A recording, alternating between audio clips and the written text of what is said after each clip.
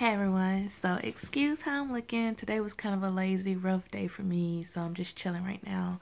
But a lot of people wonder, does it really matter what hair products you use?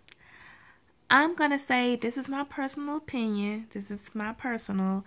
I'm gonna say hair products are only about 30% of your what your hair is. And I would say 70% is what you actually do to your hair.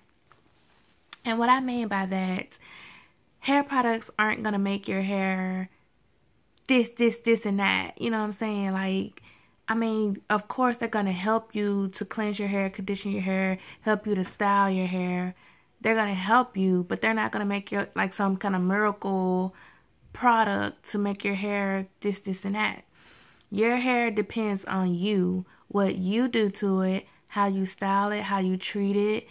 You know what I'm saying? How are you patient with it? What do you wrap it up at night? Do you keep it, you know what I'm saying, clean? Do you keep it moisturized? It depends on you and what you do to it. Not so much about what hair products you use. There was this one lady on YouTube years ago, and I cannot find her, but she just mainly used water and coconut oil, and her hair was down to her butt. And I was like, wow, is she serious? So, I mean, it just goes to show you that it's how you take care of your hair. It's not necessarily what you buy, because those of you who follow me know that I'm a serious product junkie, so I tend to use different stuff all the time. So, it's not the product. It's what you do to your hair, how you treat your hair. And I mean, that's pretty much it. So if you guys have any questions or comments, just let me know. Thanks for watching.